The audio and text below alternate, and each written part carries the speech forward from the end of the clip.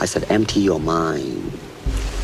Be formless, shapeless, like water.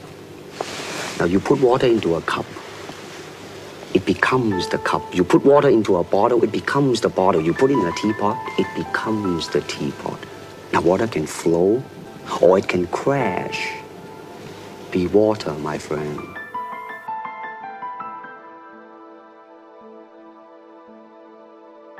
More like, instead of sport, more like a religion, because you can really interact in a sense where you developing yourself as a god, you know? You improving your patience, you improve your strategy, you improve your emotional control, you improve your capacity to handle pressure. So all those improvements make you feel like enlightened and more capable to resolve the matters in your life. So I feel it's a very positive thing, and when you go to academy, for me it's similar than you come into a church, because you just go for the self-improvement and become more, you know, a better person.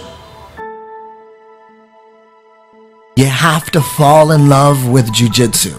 Of course, you need like the mental state together. You can't, have a fragile ego, and you gotta have a warrior's mind. But if you have a warrior's mind, you love to fight, you love to train, you have a great work ethic, please fall in love with some jiu-jitsu.